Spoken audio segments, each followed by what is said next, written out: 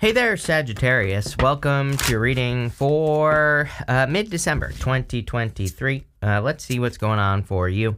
You have this lizard and this peacock. So I actually am getting something about creativity here where it's like your creative ideas are kind of on fire right now. So I would definitely tap into your creativity. I feel that you could be finding a lot of success with like creative projects or just even creative ideas. You know, you have this card here. It says use your skills to aid others. So, you know, these creative ideas, they could also have to do with your skills. And so I get that. The lizard is also attached to the dream realm, you know, the dream world. And I feel for a lot of you that you could be having like very vivid dreams at this time. And look, you have this card here that says hold your vision on it. So I feel for a lot of you that you need to kind of like pay attention to your dreams or, you know, it's like your dreams are trying to tell you something. And look, I mean, you have the star here, which could be your dreams. Page of Cups can represent a dream. He's looking into this cup with this fish on it. And, you know, that fish kind of represents something that he needs to grab onto. It's something that he needs to make sure doesn't escape. So I feel for a lot of you that this is encouraging you to take advantage of some sort of dream. I also feel clearly there could be love coming in for you. So if you want love, I feel that there could be a new person. Could be an air sign or an earth sign here. It could be any sign, of course. This is just a general reading, people. So, you know, it could be any sign. Aquarius stands out to me. So, but it could be any sign. Like I said, you have the Ace of Pentacles, which is like a big new opportunity. I feel like there is an opportunity for you to be creative or to be more creative or to present something like in a different way. And so, you know, again, those, I believe personally that in the future, those types of things where it's like you take something and you add a creative twist to it. Like, I know I'm speaking very generally, but it could be anything. Like, it could be a business. Maybe you want to start a YouTube channel. Maybe you want to go date a person. It's like, but like everything you do, if you can apply a creative twist to it, will probably be very successful and be a big opportunity. I also feel that a lot of you are about to increase your finances. So definitely love this. You have the Page of Cups.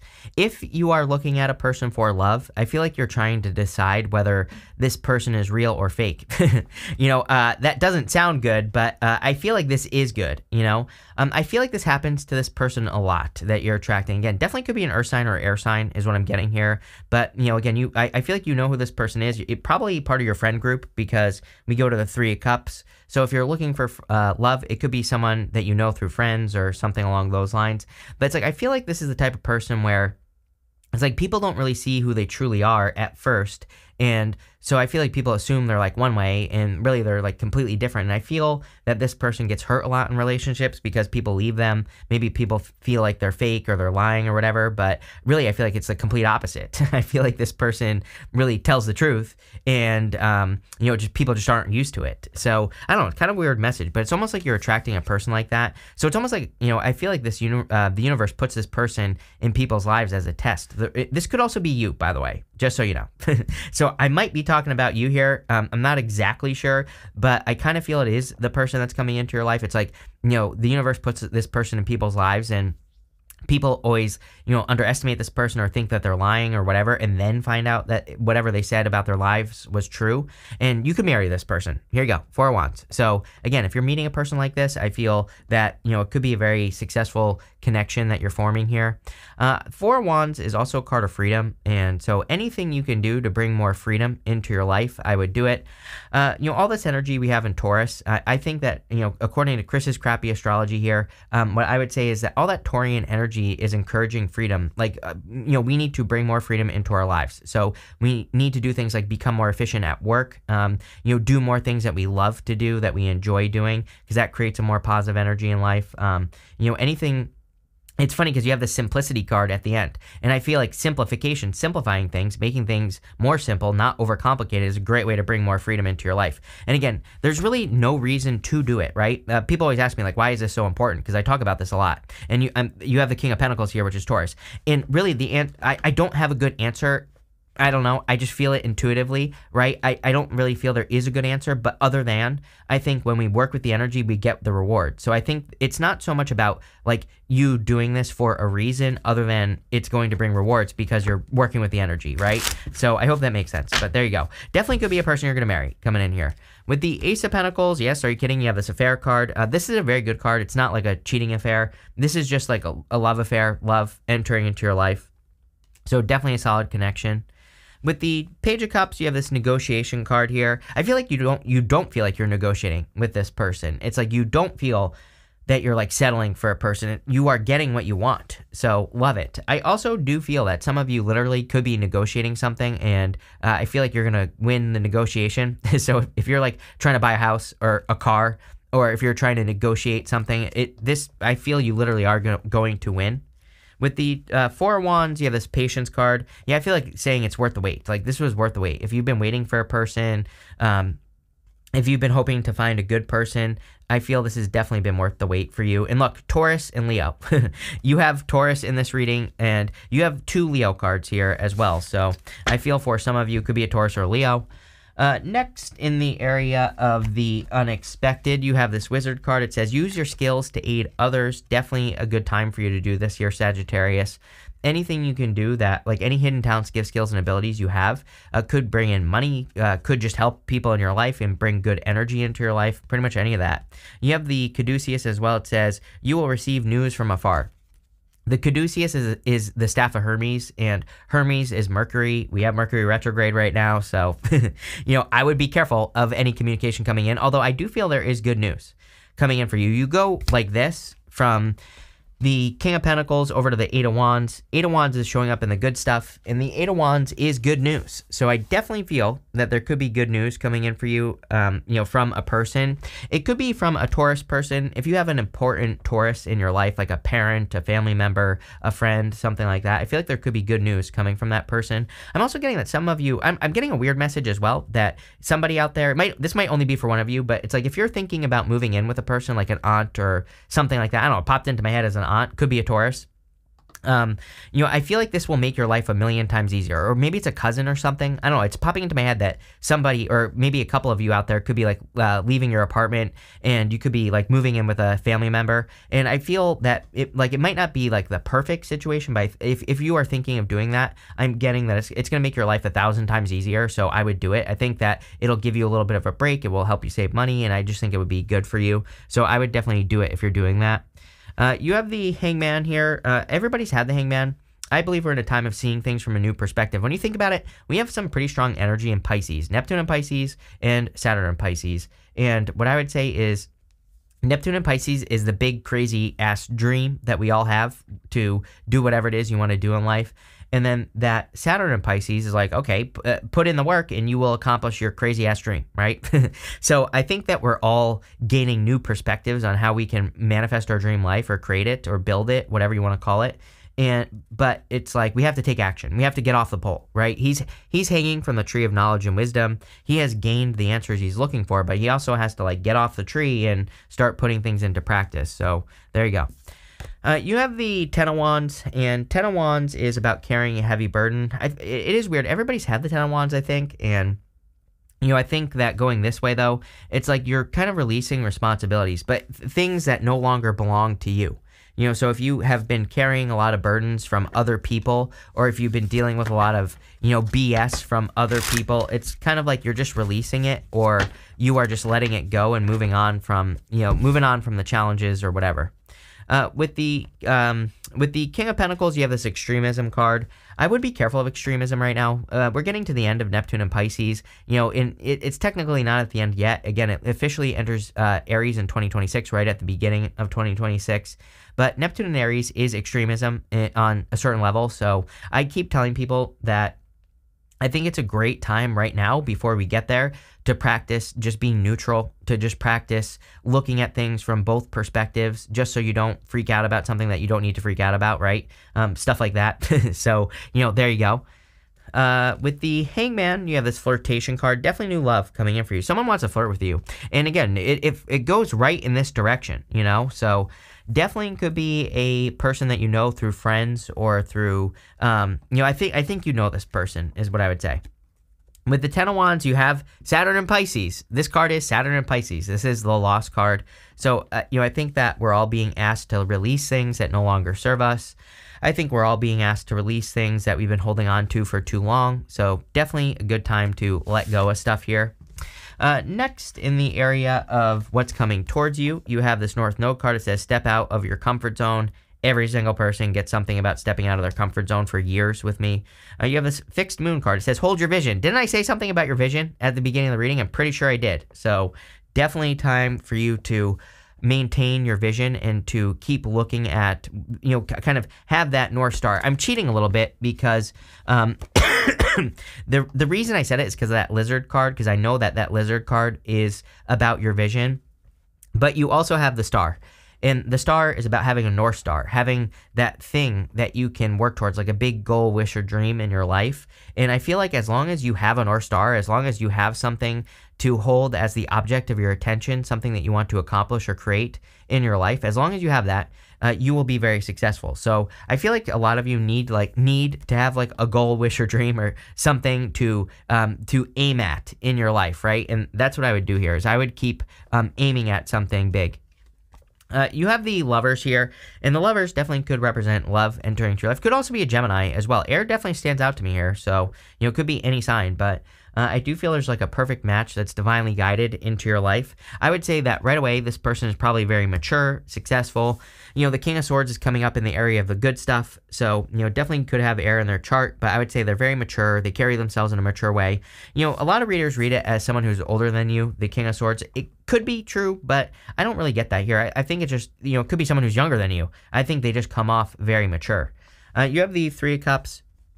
Three of Cups is a celebration, and again, if you are looking for love, I would spend as much time as you can with friends because it looks like you're meeting this person through friends or, through socializing or whatever the case may be.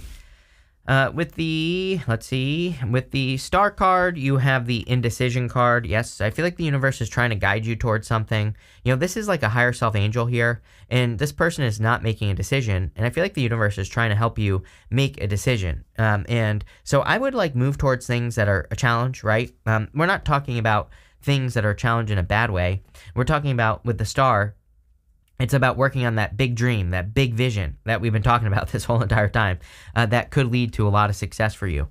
With the Lovers, you have this Escape card here. I don't really think this is saying you're escaping from love or anything like that, but I do feel some of you are wondering whether you want love or not in your life. And obviously, I can't make that decision for you. You have to make that decision, but I do feel like some of you could be trying to choose love or no love. And like I said, I don't know. I can't make that choice or that decision for you. You're going to have to make it for yourself. One thing that's super interesting is that there are these two tigers right here, at the front of the card. And you also have this flexibility card that has a tiger right here. And I'll show you that in a minute. But it's almost like saying if you are wanting to get into a relationship, you're going to have to be flexible, or maybe this is a person that you're going to have to be flexible to be with them. But I feel like it's worth it. With the Three of Cups, you have this Exaltation card. Something is being divinely guided into your life, for sure. You have the Lovers with the higher self angel. You have this Indecision card as well. This Exaltation card kind of does represent, kind of says the universe is shining its beams of abundance on you, but it's a card that says that something is destined to be in your life. And I feel for a lot of you that there is a relationship or a connection that is meant to be in your life, and it's definitely coming. So, I would be open to it if you want love, of course. Next, in the area of the good stuff, you have this Flexibility card and this Simplicity card. Every single person has had a card about simplicity, keeping it simple, breaking things down to their simplest parts. Again, I think what's going on here, the reason this stuff comes up so much is because, there are a lot of problems in the world, obviously. And so when there's a lot of problems, I think our brain just thinks oh, I have to come up with some sort of hard solution, right? You think big problem, big solution. But really, I think the universe is like saying, no, think of the easy things. Think of the simple solution to anything you're dealing with. And that is the answer. But I also feel anything that we're working on, we just need to keep it simple. Again, you have this flexibility card, which has this tiger on it right here. So I definitely feel you do need to stay flexible and kind of be flexible in how you accomplish things in your life. You have the Eight of Wands, Two of Pentacles, and the King of Swords here. The Eight of Wands is a card of quick success, and so I feel for a lot of you that you could be creating success in your life. This is also a card of socializing, and there's been a lot of stuff in this reading about you socializing, spending time with friends. And again, I do look at this as a card of communication, spending time with people, so definitely feel that would be a good idea. It's also a card of focus. The Eight of Wands is about maintaining your focus on one thing and accomplishing it. The Eight of Wands says when you have something to aim at, then you will be successful. So I think it would be a good time for like having a goal, or not even a goal, just having a North Star, something that you work towards. You have the Two of Pentacles. Two of Pentacles is work hard, play hard. I would make sure that you're balancing the energies out. I feel you are definitely one of the signs that's going to be working hard next year because you're seeing results. So it's like you're working hard for a good reason, right? You're working hard because you are getting results for your efforts. But I also feel that this is saying you need to make sure to take care of yourself. You need to make sure, while you're working hard, and yes, you're going to be finding success, I feel you need to make sure that you're also, taking care of yourself and all that other good stuff. You have the King of Swords. Definitely feel you could be attracting a very mature person, very different than what you're used to. So if you want love, I feel you could be attracting something that is like very mature, very successful. I see a lot of happiness here. I do feel like this person's like a little bit stern. Maybe they're like serious or something. But I don't know. It looks good to me. I feel like you will be very happy with this person. So there you go. Let's see where this is going for you, Sagittarius. Let's see here. With the Eight of Wands, you have this independence card. Yeah, I feel like you are very independent anyway. Again, if you're attracting this person here, I feel like this person is also very independent. So, this person kind of strikes me as like an introverted extrovert, right? Like this is the type of person where it's like maybe they like to party and spend time with people, but then they like need their alone time as well. So I feel like you could be attracting someone who's perfectly happy that you're independent and they're independent and you both do your own thing and, come together. So looks like a good person. With the Two of Pentacles, you have this endurance card. This card basically just says you haven't given up on something. And I feel with the Two of Pentacles, I'll say this. Sometimes I feel with the Two of Pentacles that it can represent a settlement or receiving some sort of settlement. And so it's almost like you could be receiving a settlement from the universe because you haven't given up on working towards something. And, I feel like you've held your vision. You have that card that says hold your vision. The whole entire reading is about holding your vision and accomplishing whatever your vision is.